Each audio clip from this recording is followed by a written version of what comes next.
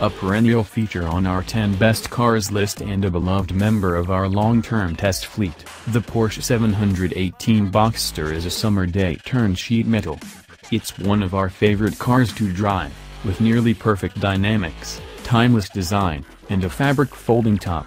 Yes, the engine note is less virtuosic now that there's a turbocharged flat 4 in the engine compartment instead of Porsche's classic naturally aspirated flat 6, but time marches on, to linger is to die, etc. Not to mention, the new Turbo 4s are quicker and more powerful than the engines they replace. In short, the years have not dulled the sweet sting of our love for the Boxster, and we don't think they will anytime soon. The only real question is how to afford one. What's new for 2017? Lots. Both of the Boxster's engines are new and newly turbocharged, the suspension and brakes have been tinkered with, the exterior and interior have been refreshed, a new infotainment system has taken its place in the center of the dashboard, and there's even a new name.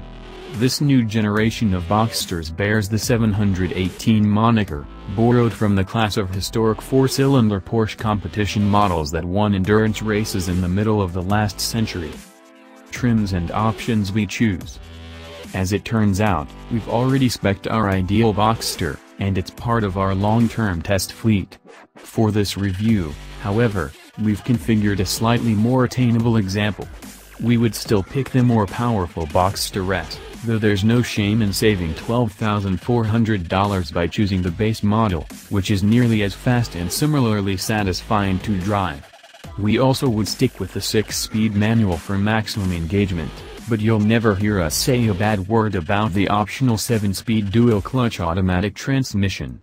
Standard features in the Boxster S include Backsound headlights, LED taillights, 2 USB ports, cross-drilled brake rotors with red calipers.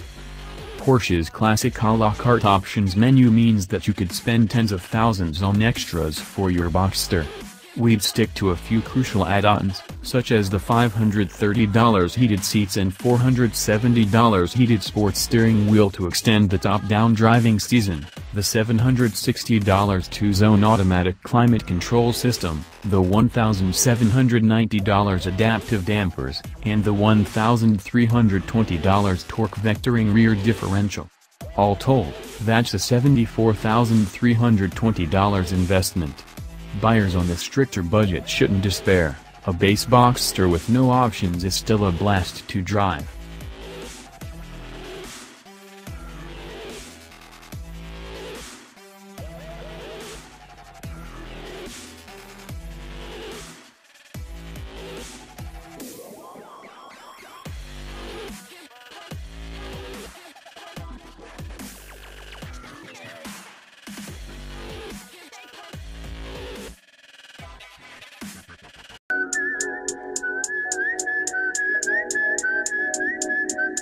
Rob Stone, 2 damn phones, Babylon's came.